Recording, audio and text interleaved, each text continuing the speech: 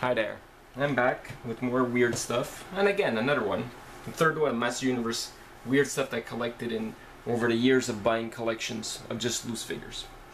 Now, I'm in my toy room, it's early November, it's cold, try and have a heater on, that's why you're hearing a funny noise, my heater. It's a portable heater. Okay, this is called Master Universe War and Conquer Giant Card Game, which came out in, hold on please, 1983. Here's a side view, the other side view.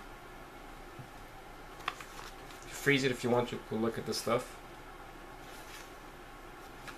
There's the back, it tells you how to play the game. Instruction. Now inside, this is the front view.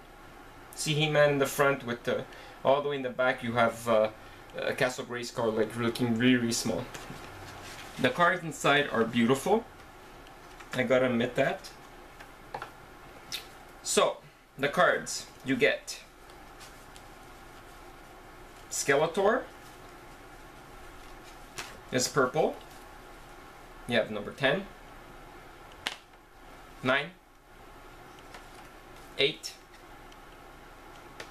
7, 6, 5, 4, 3, 2, and 1.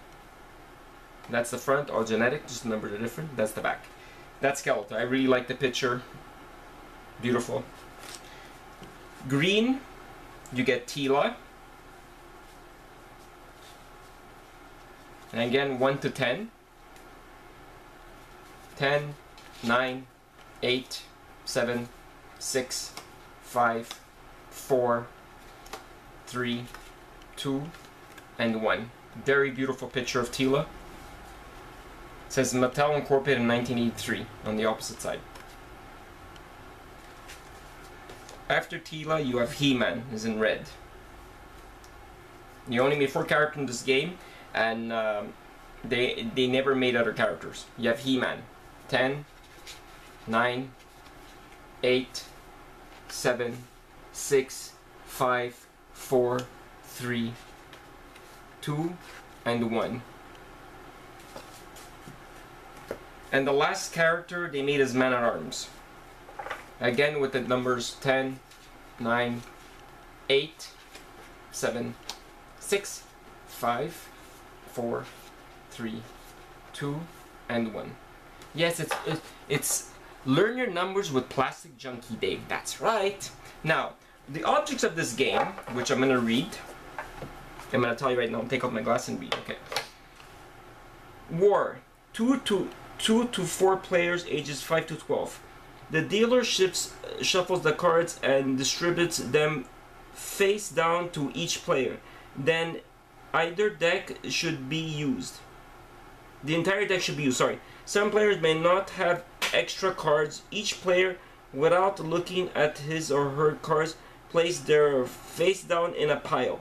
To begin the game, each player in a turn places its top card face up in the center of the table. The player with the highest number card wins at all the cards from the center of the table and adds them face down to the bottom of his pile. He then begins a new round playing the top card from his pile. If 2 or more players turn up cards of equal value and they are the highest cards played, war is declared. Each player playing a match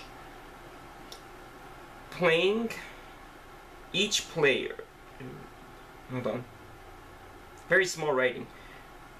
Each player playing a matching high card places 1 additional card face down and a second card face up. The player whose second face up card is the highest wins all the cards played.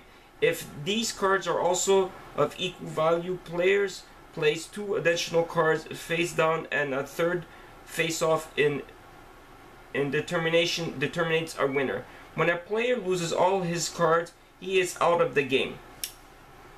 Pay play continues until all but one player is out of cards. The winner of the game is the player holding all the cards, and that's how you play war. Conquer. The object of the play is, this is a little bit longer, is to avoid taking cards with points. Does the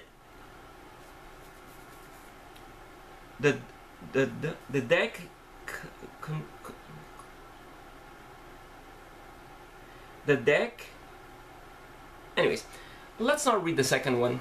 It's a little bit longer, but I'll leave it there and you can read it yourself.